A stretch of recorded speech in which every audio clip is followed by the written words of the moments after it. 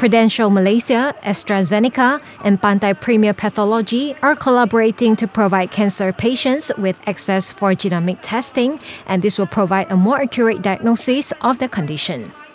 Speaking in a press conference after the signing ceremony between the three parties on Monday, Pantai Pathology CEO Harif Mohammed said the collaboration is in line with the company's mission to make genomic testing more affordable to the patients. There's a lot of genomic testing in the market at the moment, and the variety is from what we call a single gene testing to what we call a comprehensive genomic profiling. So a single gene testing would be a targeted testing. So for that testing, it is relatively quite cheap, maybe about 1,000 plus ringgit to 2,000. Then you have at the higher range will be what we call a complete genomic profiling, whereby the testing will involve at least about 100 or 50 gene markers, 15 biomarkers, and from the information that was gathered, then the doctors can identify which is the best treatment course, whether it is immunotherapy, targeted therapy, or chemotherapy, etc., etc.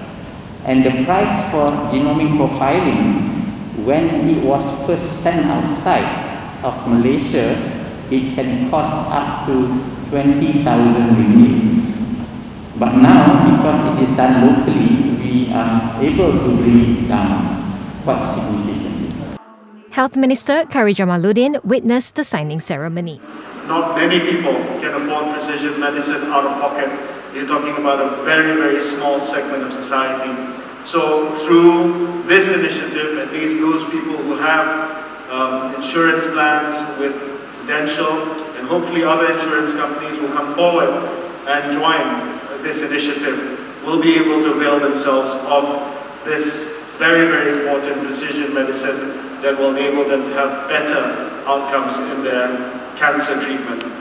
He said 49,000 people in Malaysia were estimated to be newly diagnosed with cancer in 2020, and it expected to rise to more than 66,000 new cases annually by 2030.